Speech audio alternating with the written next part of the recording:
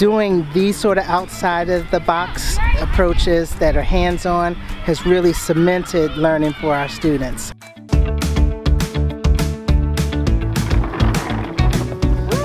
There's so many amazing opportunities that we've gotten from the Green Healthy Schools. My favorite by far is the Food Waste Warriors project, in which of course we measure how much waste is lost in one particular day. We had about 580 some pounds of food wasted in that one day, and then students and staff came up with ideas of how to reduce that footprint.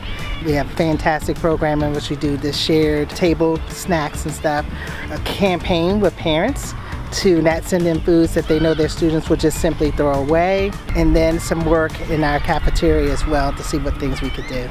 So that's just one of the ways that the partnership with Green and Healthy Schools has been amazing for Lovin.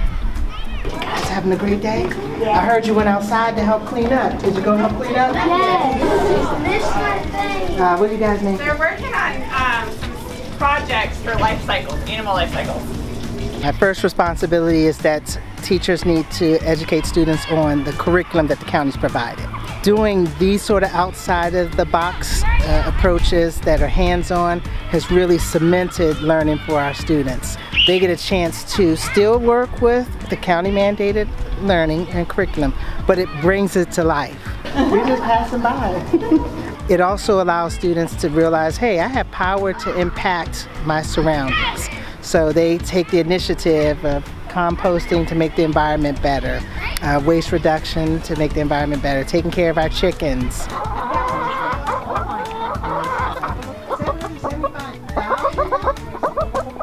As a cluster, we do try and do a lot of work with Ag STEM, fusing STEM with agriculture, and food is an important piece.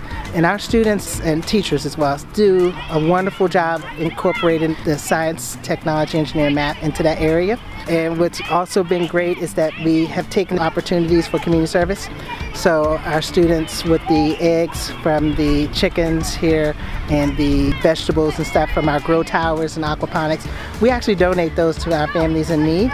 And every weekend things are sent home for those families, and so our students get a chance for that community service experience as well. Teamwork and collaboration, planning and execution, everything being hands-on and problem-solving issues. Those are all skills we're preparing our students for a world that we have no clue what it'll look like when they are adults. Some of the jobs that exist right now, cybersecurity, weren't in existence 10, 15 years ago to the scale they are.